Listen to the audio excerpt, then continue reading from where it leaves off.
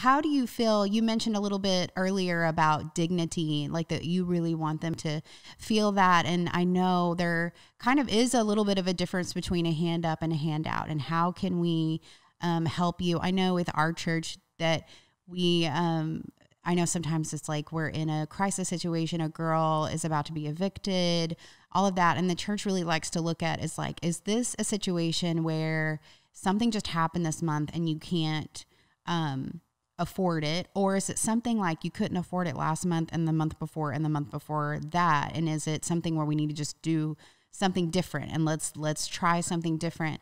And really helping her dream and make a plan to be able to help herself. And I love how you worded it with dignity. Like explain a little bit more to our listeners what you mean by that. So, and probably the best example that I can give is, we get hundreds of calls, right? And women in need and all different kinds of needs. And when we explain our program, I mean, I could think of just one the other day where she was really excited and, everything sounded good until we gave her some of the things that she would have to do when she's here.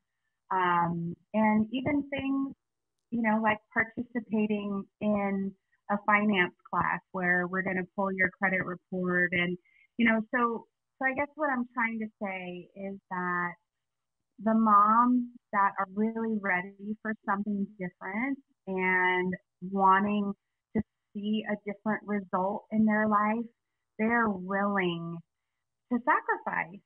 They're willing to, maybe be away from their friends for a while so that they can focus on, they're willing to do those things so that a year, 2 years from now, they're not in the same place that they are today. And that's the difference. We could provide shelter every night to someone, but if they want to come here and just get some diapers and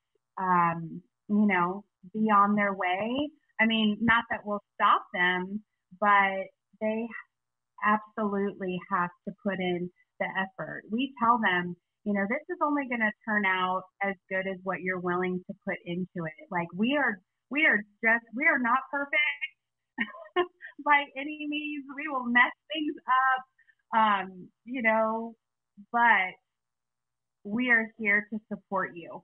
And we're here to provide access, to give you access to the resources. But then ultimately, it's up to them to really do what they need to do. And it's through that, it's through them making the phone call with us by their side. It's through, the encouragement, but them doing it themselves where we see change. Because then they realize I'm not lazy like maybe that person told me that I was, or I'm not dumb. I can have a conversation. I can ask the right questions.